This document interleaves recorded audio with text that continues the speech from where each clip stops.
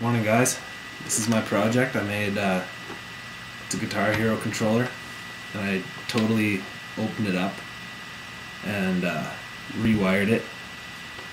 I plugged everything into the Arduino and rewired all the buttons so they do what I want. And now on my computer I've got running a serial to Midi converter, and when I play this thing, it makes noises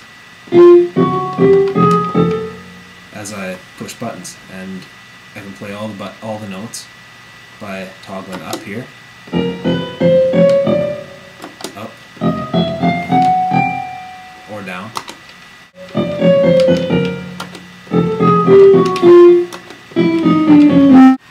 These two buttons are the channel changing buttons, so you can go from a sound like this to a new sound on a different channel, and back down to the other sound. And if we want to change this sound that's on that channel, we can press the function button and select a different sound.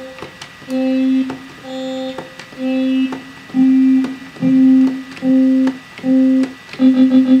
we find one that we like, we can keep it on that channel and change to a different channel, and back to the one that we like, that we selected earlier. And this whammy bar controls the velocity of the note.